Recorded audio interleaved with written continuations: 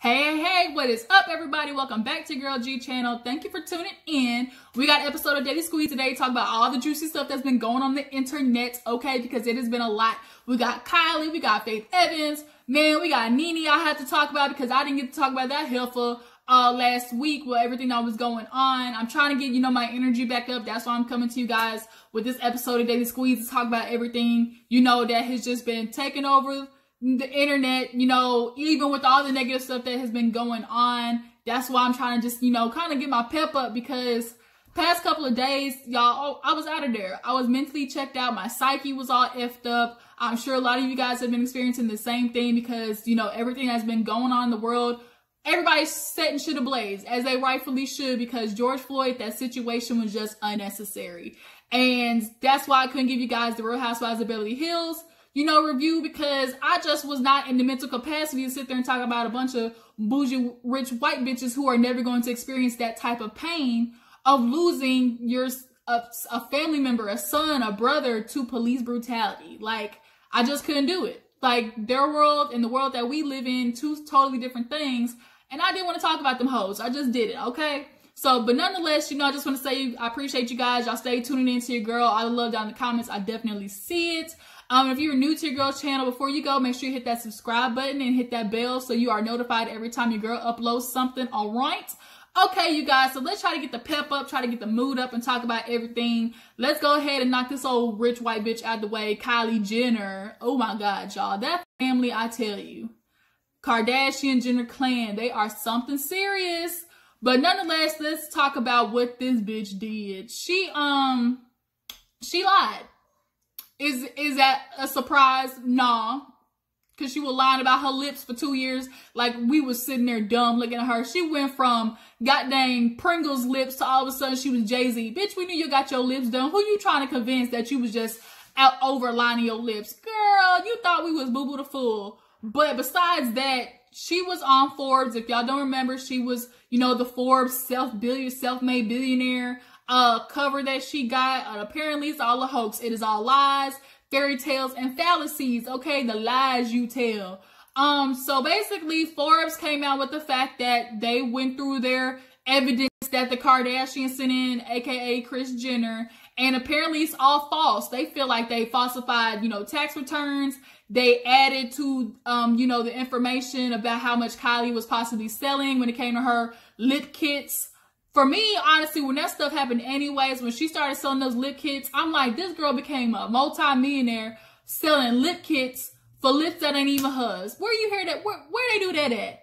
This bitch's lips is fake, and she made multi-million-dollar, a whole bunch of millions over lips that ain't hers. That'd be like a blind person selling reading glasses. Like, why? How does that make sense?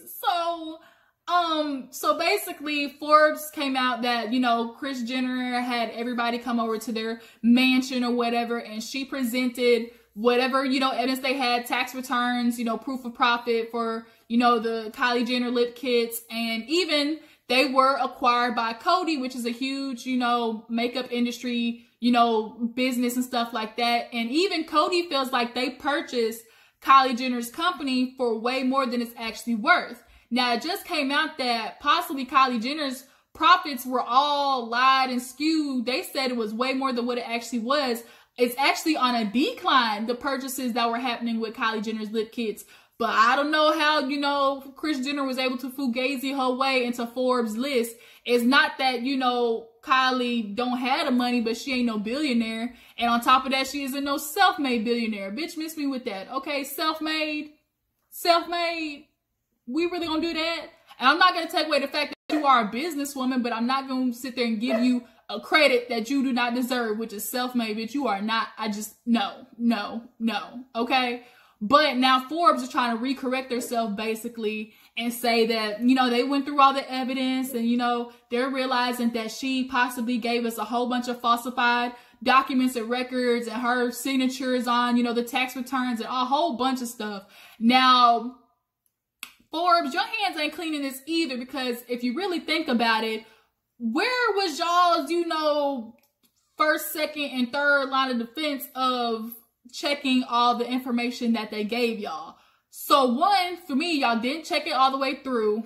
Two, y'all didn't really want to check all the way through, because at the end of the day, y'all knew putting Kylie on the cover of y'all's magazine was going to sell. Point blank, period. Y'all knew if y'all had Kylie Jenner on the cover of y'all's magazine because of the following that that family has, that the shit was going to sell.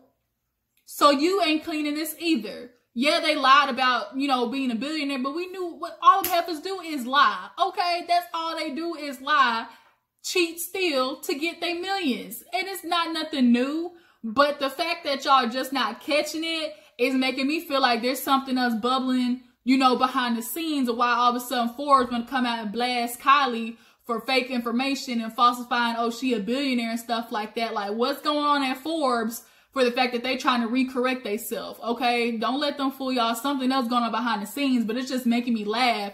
The fact that y'all trying to sit there and, you know, finally put out there that they lied to y'all. And then apparently Kris Jenner has a portion, because we all know she's their manager, gets 10% of what they have.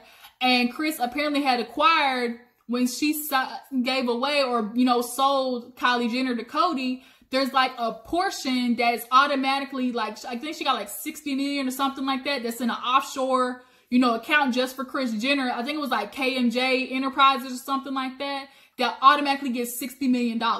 So at the end of the day, Kris is a PIMP, okay? She is a pimp. She pimp her daughters out, and she go out there, send them on the streets. You know, they go get the coin and she gets her percentage, okay? That's how that works. I can't with that family. I really can't. I really was only just tuning into them because I'm a fan of Khloe. But even after the stuff that Khloe, what she's been doing with Tristan and that whole situation, I'm even starting to look at Khloe's side-eye now, especially after that picture she just put out when she was a whole different ass human being. Whose head was that and whose neck was that is the question. Lies you tell.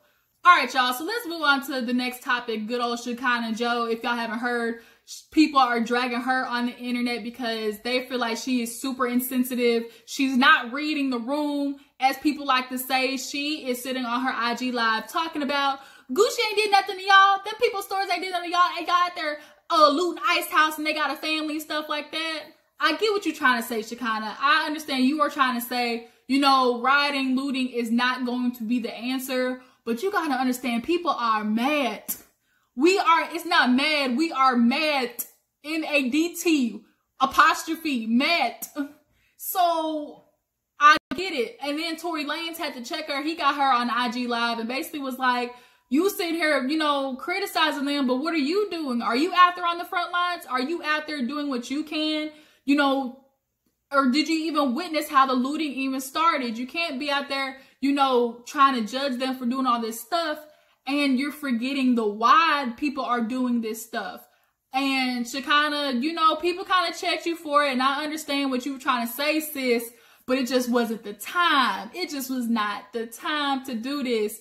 And, you know, it is this big debate of like, oh my gosh, why are people setting shit on fire? That's not going to do nothing. You're not helping nothing by setting your own place of business or your own town, you know, aflame. But you gotta, I want you to think about this. Do you understand how mad you gotta be to fuck up your own city? The city that you go shopping in? You understand how infuriating you have to be on the inside to mess up your own town where you live? Like, that's a serious pain and hurt somebody has to be feeling. Now, as Shekinah, as I get what you were trying to say, I understand the point you were trying to make. But at the end of the day, this stuff, low-key, ain't even the protesters. It's people out there who are taking advantage of the moment, and it's only getting, you know, put on us because that's how they want it to look. They got those secret supremacists out there and undercover cops out there setting shit on fire. We got proof of that. So I'm not going to put all that madness on the protesters, people who are trying to do it the right way. But there are people out there who are taking advantage of the situation. But I also understand there are people out there who are just angry as well, and they need an outlet because we've been holding this shit in for a long time. It's like a volcano. It's just erupting, and finally it's going to explode. And right now, it is hellfire scorch on earth at this moment. Now, Shekinah, I'm going to forgive you for this little blimp right here, but I'm going to need you to do better, sis. That's all I can say. Do better. Read the room next time, okay? You sitting there crying with them big old chipmunk cheeks. It was not looking good. Looking like a big old glazed donut. I can't.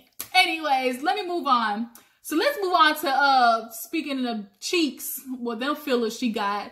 let's talk about Miss Nene Leakes. So Nene Leakes, y'all, it's coming out that she been out there having her extramarital affairs. And I think his name is Rodney White, actually, Mr. Rodney. You know, Rodneys ain't never no good anyways. You cannot trust a Rodney as far as you can throw him. But nonetheless, we all know Nene has somewhat explained that she's in an open relationship. She did, but she didn't. We knew she wasn't fucking Greg. His old ass thing. The Viagra ain't even gonna help him no more. Like, Greg ain't throwing that bike out like Nene needs it to be. Because that's a big bitch. Like, she needs somebody, you know, smack it up, flip it, rub it down type stuff. And Greg certainly ain't doing that because he gonna pop a hip socket. But nonetheless, you know, she has been apparently moving around town with this man, Mr. Rodney White. They've been seen canoodling, making out a little bit. But he's been a family friend for some time now. He's actually known Nene since before the fame. Now, the messy part was the people who know Rodney low-key shaded the dog fuck out of Nene because they were like, oh, Rodney, he's just in it for the fame. He loves the limelight. He was posting pictures about him.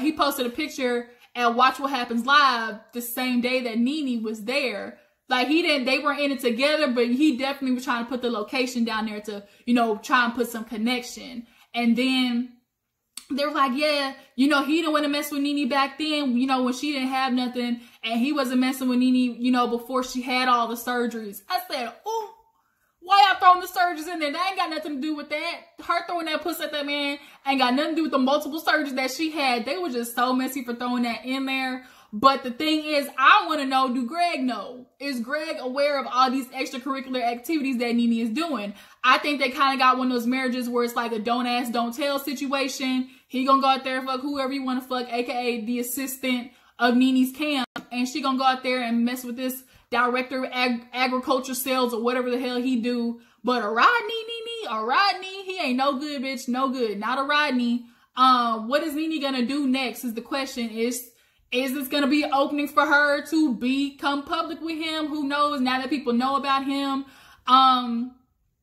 Greg or Nene hasn't made a statement, but it's real funny that Kenya actually came out and said that she been knowing about this man and that actually Marlo has seen him, Cynthia has seen him, and Eva has seen him, apparently. And if they've known about him, people have been knowing about him, it's just kind of like, bitch, we see you, but we gonna just look the other way. Like, we see you, but we gonna look the other way. And it's like, Nene, you have no room to no longer talk about people's marriages. You want to say that, oh, I still got the ring. Me and Greg been married. We stay married. We've been married. I've been doing this thing for 20 years.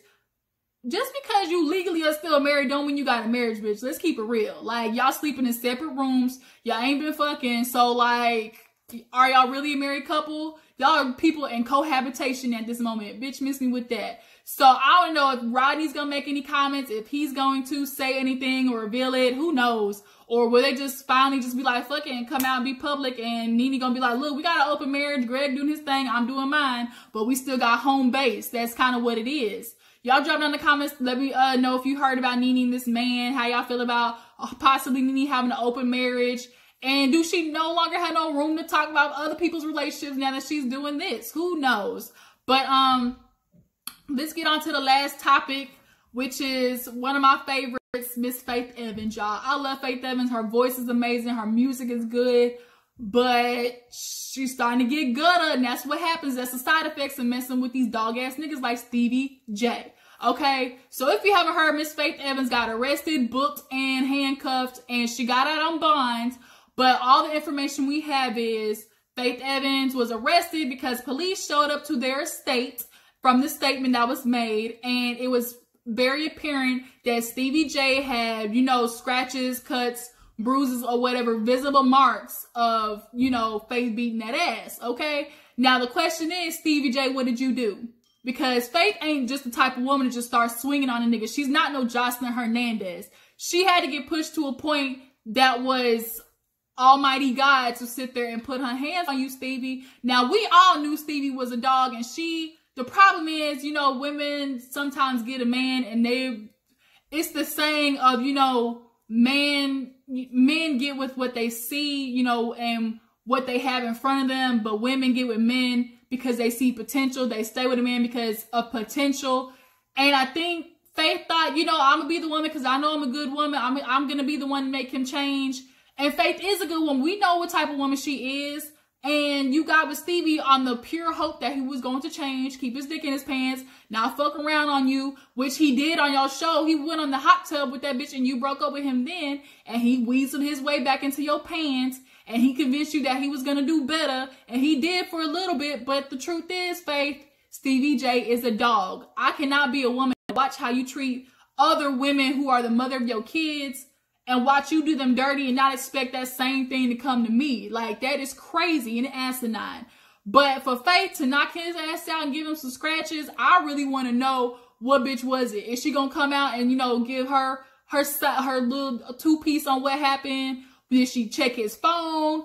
And Stevie J was out there putting cryptic, you know, tweets talking about, oh, what all glitters ain't gold, and, you know, drunk people tell truths, and, you know, insecurities can ruin a relationship, a whole bunch of stuff. So he basically trying to put this on Faith, saying that her paranoia and being insecure is what messed up their relationship. Now, let's keep it a buck. I don't like this idea of, oh, she's just insecure. A woman can ask you questions and get up in your business and start asking you because she don't want to play the motherfucking games. That's why she's asking you questions, because she know the type of nigga you are, Stevie. You ain't nothing but a hood-ass dog nigga. You don't pay your child support. You be fucking over women left and right. And you had a good one, and now you messed it up because you can't help your dog-ass ways. Stevie has always been the ball and chain of every relationship. It's not a coincidence that every relationship you get in turns in toxic, Stevie. You are leaving a trail of broken black women, and that's not cool, dude. You got daughters. That's not cool for you to keep doing this shit. And for you to sit there, oh, I'm the good guy, and do that stupid ass rat smile that you do. Like, miss me with that, dog. Miss me. Do better. That's all I can say is do better. Faith, I hope you got a good ass lawyer. For Stevie J to even allow you to get arrested, even though he knew he did some dog ass shit, is a problem. And I can appreciate you, Faith, for finally getting him to pay Mimi that motherfucking child support that you knew he was behind on, because that's what Mimi even admitted on Love and Hip Hop. She like, man, I ain't got no problem with Faith, because she finally got Stevie J to pay for his child, Eva. I mean, he's just a dog. Him, Future, all the niggas who keep populating and not want to claim their child, Tristan, all of you black men, angry ass, insecure, egotistical, narcissistic ass black men, and y'all go around messing up these women's hearts and making them damaged, as y'all want to say. Like, that's all y'all's fault. Faith, I want you to run away ASAP, get away from this nigga before you catch another case or before he brings something back to your ass, because you know he dirty. That dick is dirty, okay? That dick is dirty. D-U-R-T-Y. That's all it is. But yeah, that's everything that's been happening. I'm trying to think of anything else popped off. We talked about Kylie, Faith, Shekinah, Nene. Yeah, I think that's it so far. But y'all drop down in the comments, tell me what you thought about the topics we discussed today. How do you feel about Nene? How do you feel about Kylie being a fake billionaire?